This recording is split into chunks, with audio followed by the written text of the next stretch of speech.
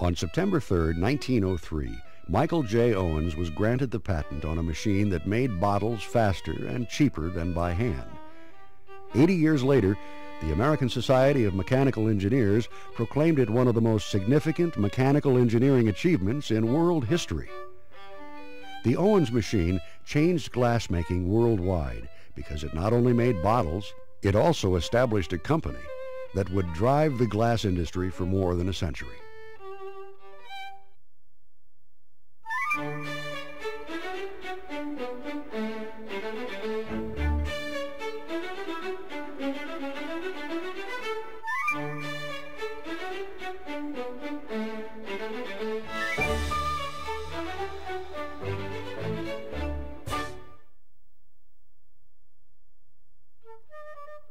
Mike Owens was born in Mason County, West Virginia on January 1, 1859.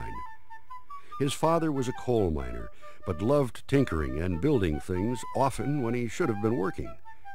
As a result, the family struggled to make ends meet. And at the age of 10, Michael Owens went to work in a Wheeling glass factory.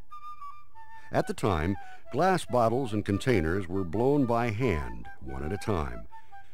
Although the glassblowers were highly paid craftsmen, the factories employed children to perform many of the steps in the manufacturing process for just pennies per day.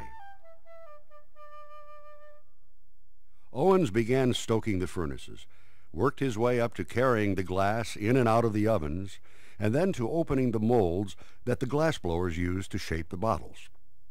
By his 20s, he was an accomplished glassblower and a member of the American Flint Glassworkers Union. Edward Drummond Libby dealt with the union from the other side of the bargaining table. Libby was the president of the New England Glass Company in East Cambridge, Massachusetts, manufacturers of fine-cut glass and tableware. In 1888, high fuel costs and an ongoing work stoppage prompted Libby to move his company to Toledo, Ohio. The city provided land for the factory and its workers.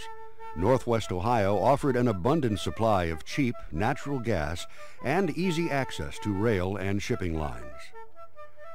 A number of Libby's glass workers followed the company to Toledo, but the new factory was mismanaged, and many of the employees grew homesick. Some returned to East Cambridge. Others became disgruntled as the company floundered. Libby recruited workers from other glass factories, and Michael J. Owens answered the call. Owens was hired as a glassblower, but within months became Libby's plant superintendent. He immediately fired the entire workforce, hiring back those men he felt were worthy. Under Owens' supervision, Libby Glass was productive again. 2 years later, Libby was awarded a contract to make light bulbs for Edison General Electric, and he sent Owens to run the Findlay, Ohio factory. There, he developed a device to automatically open molds for glassblowers. It was the first of many patents awarded to Michael J. Owens that increased productivity while reducing the number of child laborers. Impressed by his inventiveness, Edward Libby partnered with Owens to form the Toledo Glass Company. Libby provided the financial backing, and Owens provided the creative insight to develop a fully automatic bottle-making machine. William Bach, a company machinist, literally transformed Owens' ideas into reality. For 5 years, they honed their design. Finally, in 1903, they unveiled a machine made up of almost 10,000 parts. They proclaimed it one of the most wonderful and valuable labor-saving machines that has ever been presented to the glass manufacturing interests of the world. It will run continuously, 24 hours if necessary, knows no holidays, is not affected by warm weather, does not depend upon glass workers or boys, and it certainly can never strike.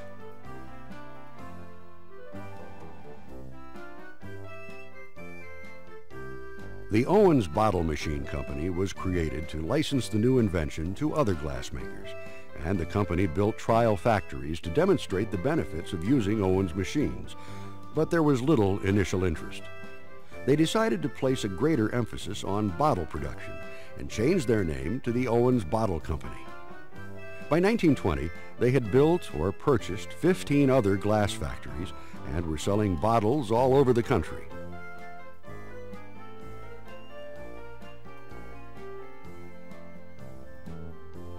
Michael Owens also kept abreast of other developments in the glass industry. He convinced Libby to purchase a failed patent for manufacturing long, continuous ribbons of flat glass. Owens modified the process successfully, and the Libby Owens Sheet Glass Company was founded to produce glass for buildings and automobiles. In 1930, it merged with the Edward Ford Glass Company to create Libby Owens Ford. Newer versions of the Owens bottle-making machine were created and licensed to produce containers faster and more effectively, and glass factories all over the world began automating. Michael J. Owens was a wealthy man, and although he began working in a glass factory at the age of 10, his revolutionary invention saved countless young lives from such hardship. William Elliott Smith founded a glass company in Alton, Illinois, just after the Civil War. But after several failed attempts, he was bankrupt. In 1873, he approached Edward Levis Sr., a local furniture maker, about a partnership. Levis agreed under the condition that his 7 sons would be guaranteed positions in the new Illinois Glass Company. The family business thrived, and the Levis brothers eventually became the leaders of the company. They installed their first Owens machine in 1910, and after seeing it in action, replaced all of their glass blowers with Owens bottle machines. Profits soared, and the company expanded operations across the country, buying up smaller companies and investing in others. By the end of 1917, Illinois Glass operated 1 factory in Indiana, 2 in New Jersey, and 5 others in Illinois, including the main plant in Alton, which was billed as the largest glass factory in the world. While the glass industry as a whole suffered during World War I, Illinois Glass compensated by supplying the U.S. military with glass medicine bottles. But in 1919, passage of the 18th Amendment banned the sale and manufacture of beer, wine, and liquor. The movement, designed to cure America's ailing morals, threatened to cripple the glass industry. But a new generation was ready to take over the family business and lead it into the future. William Levis grew up visiting glass plants with his father, Charles, who oversaw manufacturing for Illinois Glass. William attended the University of Illinois and then served in the U.S. Army during World War I, earning the Distinguished Service Cross for gallantry in action. Levis returned to Alton, ready to lead Illinois Glass, but his uncles were hesitant. They wanted him to run the company, but only under their continued supervision. Their nephew refused, saying he would only take the job if he had complete control. The Levis brothers relented, and William Levis was named president and general manager of Illinois Glass. By 1923, Illinois Glass employed 5,000 people and produced almost 3 million bottles per day. But the large company was poorly organized. Levis, in his early 30s, wanted to change that.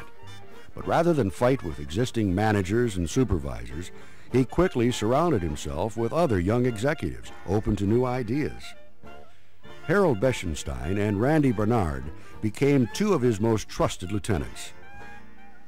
William's 25-year-old cousin, J. Preston Levis, was named manager of an Indiana plant that employed 2,000 workers.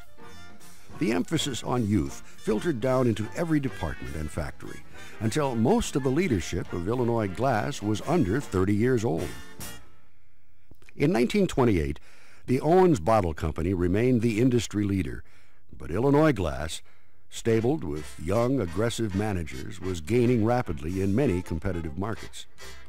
Owens president William Beauchart approached Levis about purchasing Illinois Glass. But Levis wanted a consolidation rather than a purchase and demanded $15 million in preferred stock. When Beauchart refused, Levis raised the price. Negotiations continued until 1929, when the Owens Bottle Company agreed to purchase the assets of the Illinois Glass Company for $19.5 million, and the two rival firms united to form the Owens-Illinois Glass Company. Beauchart was named company president, with William Levis serving as executive vice president and general manager. But Owens-Illinois struggled from the start. The lingering effects of Prohibition and the beginning of the Great Depression forced the company to close plants and lay off workers. And William Beauchart's conservative management style conflicted with the aggressive tactics of Levis and his team from Illinois Glass. Within a year, Beauchart resigned, and William Levis became president of Owens-Illinois. With glass industry sales plummeting, Owens-Illinois spent $340,000 on research and development. The company began experimenting with new materials like glass fibers and glass block, which were introduced to the public at the 1933 Chicago World's Fair. There, visitors received a glimpse of the future of glass and its expanding role in their daily lives. Developing OI technology promised to take glass from the kitchen to outer space. Owens-Illinois engineers developed a new method of labeling and decorating glass called applied color lettering.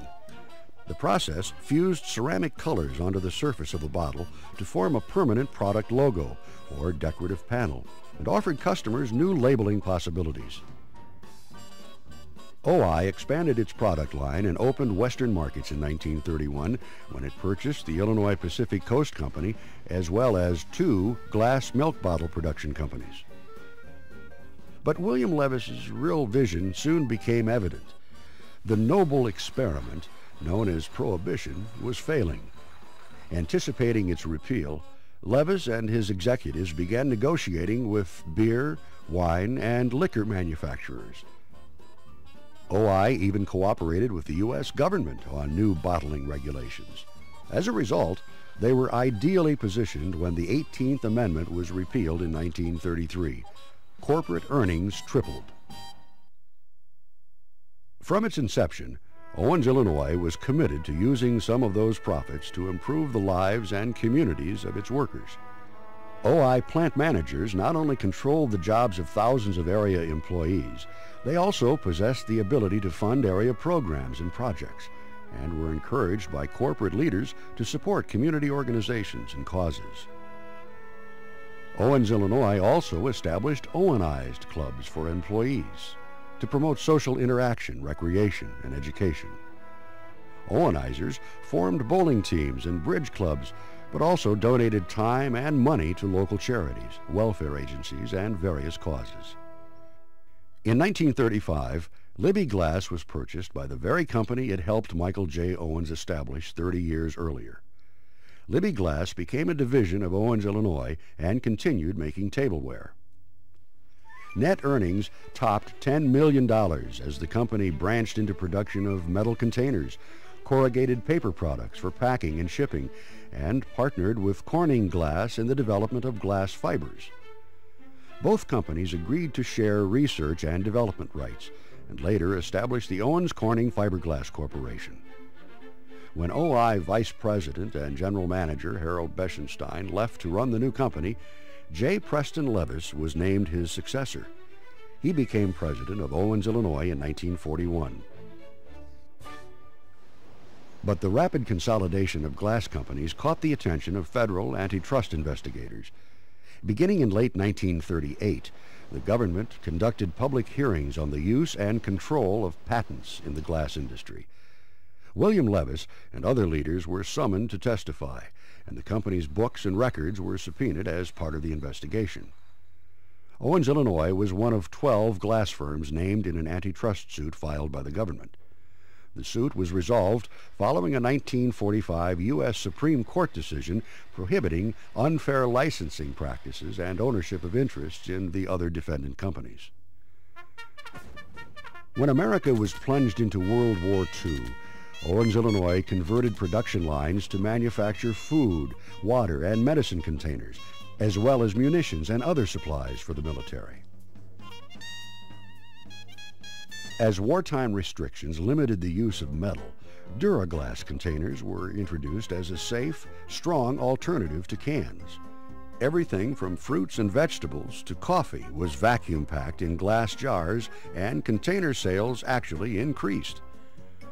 Owens-Illinois also designed one-way, non-returnable Duraglass beer bottles for the Army and Navy, who recognized the morale-building qualities of American-made beer. After the war, the bottles went into regular production. These one-way bottles may be handled efficiently and economically to satisfy the thirst of discriminating customers. Customers who may enjoy their beer in one-way bottles as the boys overseas did, and forget the bottles afterward. No deposit, no return. A corporate film division helped maintain morale and allowed management to introduce new policies and programs across the country. The sudden change from fighting man to civilian can be a difficult transition.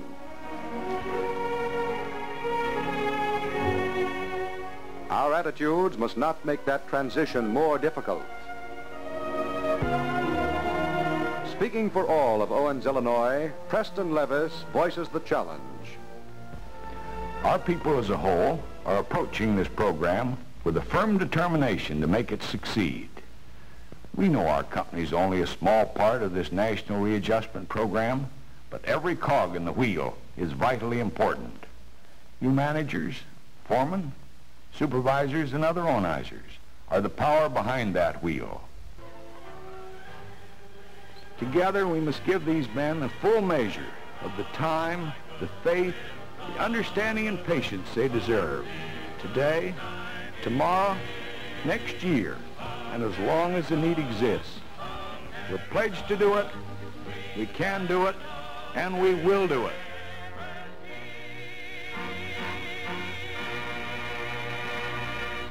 OI's returning veterans went back to work after the war, but when metal rationing was lifted, consumer use of glass containers dropped. Company profits were maintained by post-war construction and the sale of building materials, featuring concepts developed by OI in the late 30s. The use of glass block practically created a new architectural style, and fiberglass insulation and filters went into new homes across the country. In 1950, William Levis retired as chairman of the board of Owens-Illinois. J. Preston Levis was named to succeed him, and Carl McGowan became president of the company. Together, they led OI through a decade of growth and expansion around the world, acquiring glassworks in Europe, Mexico, South America, and Cuba. Owens-Illinois acquired scientific equipment manufacturer Kimball Glass and began production of television picture tubes. OI opened the Westwood Research Facility to develop new technologies, as well as the Duraglass Center, a state-of-the-art testing and research laboratory to improve glass container durability and make packaging techniques safer and more profitable. People here in the Duraglass Center are looking for trouble, rather hints of trouble, which might inconvenience customers at one time or another. It's their aim to prevent all possible package difficulties before they can actually occur. So you see, it's no one thing, but a combination of fine manufacturing facilities, fine people, never-ending interest in controlled, uniform quality, continuous search for improved methods of manufacture, and particular concern for the efficiency and economy of our containers in use. It's the combination of all these things that is represented by the names Owens-Illinois and Duraglass. At the request of one of its largest customers, Owens-Illinois turned its research efforts toward developing plastic containers. Grocery store owners wanted Clorox to change the packaging of its bleach bottles from glass to plastic. Spilled bleach was bad for business, and when West Coast supermarkets threatened to ban the sale of Clorox bottles, Owens-Illinois went to work on developing a new container. OI engineers designed machines to manufacture semi-rigid blown plastic containers, and in the process created a new product line. Plastics became the newest and fastest growing segment of Owens-Illinois, and construction began on new production facilities.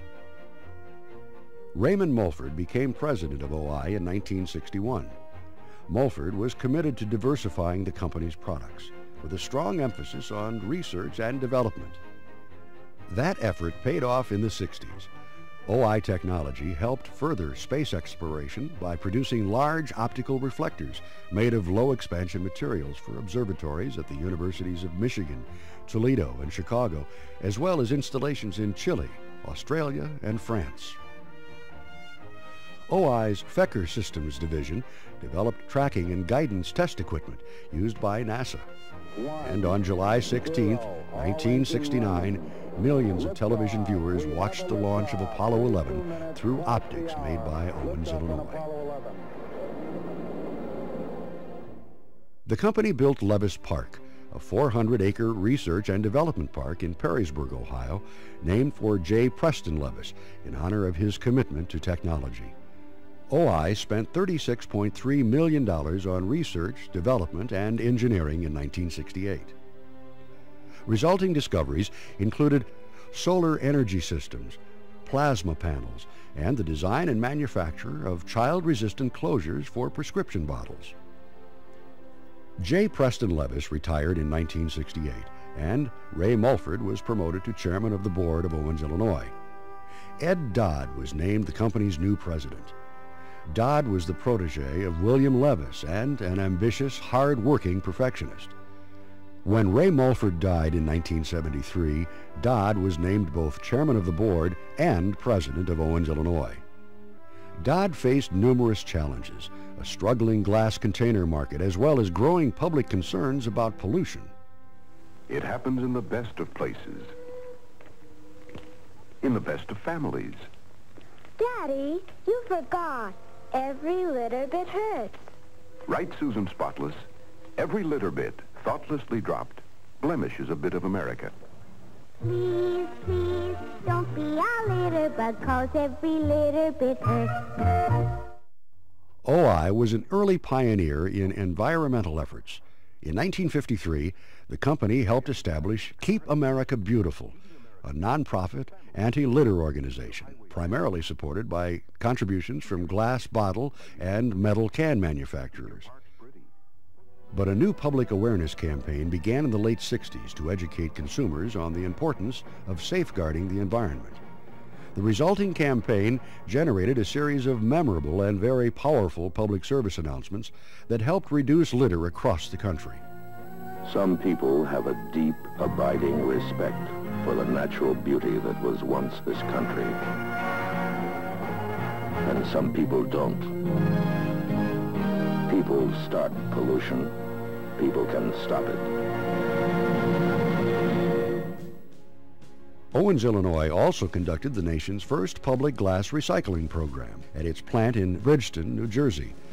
The project quickly spread to all the company's glass container factories, and by 1970, OI recycled 13 million pounds of glass containers. By the end of the decade, Owens-Illinois had outgrown its corporate offices in Toledo, Ohio. And on May 22, 1979, the company broke ground on a new $94.6 million world headquarters building. The glass-encased structure was the largest, tallest, and most expensive in Toledo history, and reasserted OI's prominent position in the Glass City's skyline. In the 80s, the company expanded efforts into developing new soft drink containers, first with foam-insulated glass bottles, and then with plastic. And that's because I think it just... Sportscaster Chris Schenkel appeared in a series of television commercials designed to promote the benefits of Owens-Illinois glass bottles. Why a bottle? I think it's a matter of taste. Pure sparkling glass seems to let all the natural flavor come to you, cold and refreshing. Get the good taste of beer. It comes in a bottle. Owens-Illinois moved into new fields to spur profits and growth, including financial services and health care. Robert J. Lanigan succeeded Dodd as president in 1982. When Dodd retired 2 years later, Lanigan was elevated to chairman of the board and chief executive officer of Owens-Illinois, and Joseph Lemire was named president and chief operating officer. OI's large holdings and undervalued stock price began to attract the attention of Wall Street. Although a takeover attempt failed in 1982, 5 years later, New York investment firm Kohlberg, Kravis, Roberts & Company purchased Owens-Illinois through a leveraged buyout for $3.66 billion. The KKR takeover saddled the company with debt, and OI began a cost restructuring program and sold off some of its divisions. Then, in 1988, Owens-Illinois acquired Brockway Glass, America's third largest glass container manufacturer. The merger gave OI 40% of the glass container segment of the rigid packaging market. The reshaping of OI continued as Joe Lemire took over as chairman of the board in 1991. OI's Healthcare and Retirement Corporation was spun off as a publicly traded company, and Libby Glass followed 2 years later. Over the years, competition and consolidation have reduced the number of industry competitors. Through its acquisitions and sell-offs, Owens-Illinois reestablished its primary focus as a manufacturer of glass packaging and plastic containers and closures. In 2003, Owens-Illinois was the second largest container manufacturer in Europe and the overall leader in North America, South America, Australia, New Zealand, and China. Today, approximately 1 of every 2 glass containers made worldwide is manufactured by Owens-Illinois, its affiliates, or one of its licensees. Continuing its commitment to global ecology, OI recently developed SureShot and SureShield technology, utilizing recycled plastics layered between new materials to create a method of product packaging that benefits both the consumer and the environment.